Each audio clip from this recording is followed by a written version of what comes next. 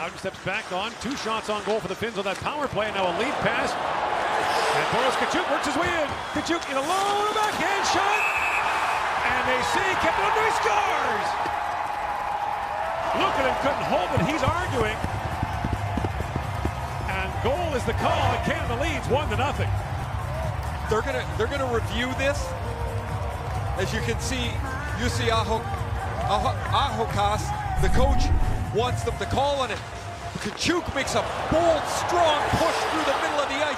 This puck's going to hit the post, the back of Luukkonen, and cross the goal line. Does it go across first, or is he interfered? I don't think this is going to count. That overhead view is a good one. Watch this. It hits the goaltender's leg, and as he's backing up, the key will be, is that net dislodged before the puck crosses.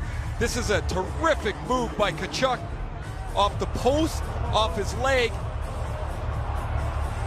The only one that'll tell the story is the one from up top. And here's the decision, it's a goal. Oh, there you go. So Tkachuk gets the goal, and Canada has a 1-0 lead.